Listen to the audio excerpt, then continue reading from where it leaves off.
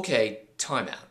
A clinical trial that's sponsored by the federal government, a clinical trial that could change the future of how MS is treated, a clinical trial that offers a lifeline when all other avenues have failed, gets denied?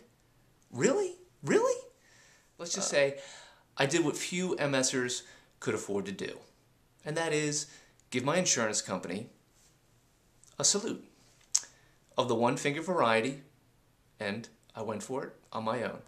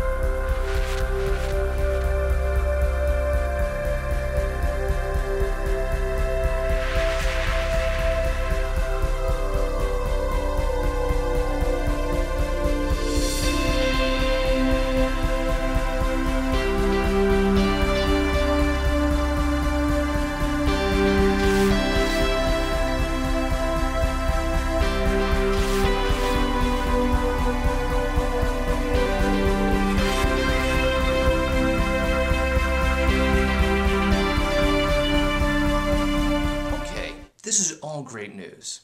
I'm walking better, even though I still need my crutches, I still need my walker to get around. And the disease maybe stopped.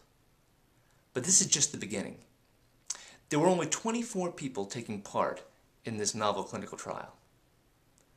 It's a phase 2, and much more research is needed. And there's the rub. We don't know if there's going to be funding for phase 3. It might never happen. Like many other promising MS studies, it all comes down to money.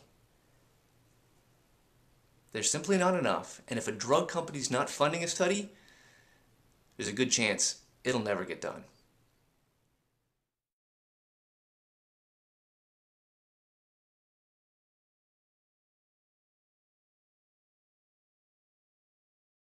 This has to happen if cutting-edge research, separate from drug companies, is going to progress.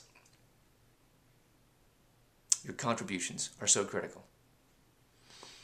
You give all of us with this disease that one thing that motivates us all.